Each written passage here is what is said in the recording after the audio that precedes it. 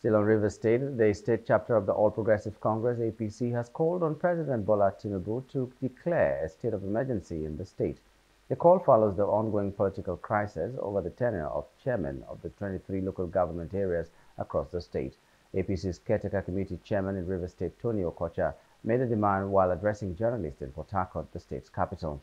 Okocha, who blamed the state governor Siminalayi Fubara for the unrest, said the state is at war and that the only way was for residents to live in peace, and this will come about by the federal government declaring a state of emergency in the state. He warned that if the crisis is allowed to escalate, it will definitely affect the economy of Nigeria, considering the position of the state in the country. There is war in Rivers State, and who are the dramatic personnel? Who are the actors?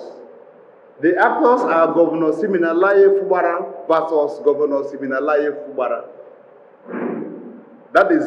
Those are the actors of the war in Rivers State, not looming. When we say looming, it means that there seems to be that it's coming.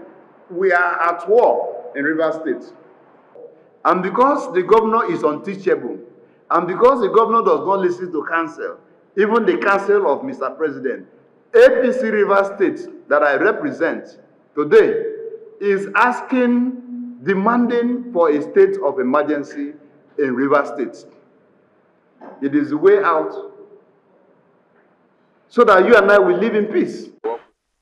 He further used the opportunity to dissociate the party from a comment made by former Rivers State Governor Rotimi Amechi, where he said 84% of Nigerians are unhappy with the President Bola Tinubu's administration. We disassociate A.P.C Rivers State from that uncanny, that uncute comment made by our former leader, a former minister of transportation of the Federal Republic of Nigeria, to the extent that 84% of Nigerians do not like Tinubu's government. We are to absorb A.P.C from that rubbish and to say that Rivers people and Nigerians support Mr. President. We just rose from a meeting from the South leadership meeting in Calabar. This resonated, it was resounding. One of the resolutions of that meeting was to congratulate Mr. President for his performance so far in 1 year, 365 days.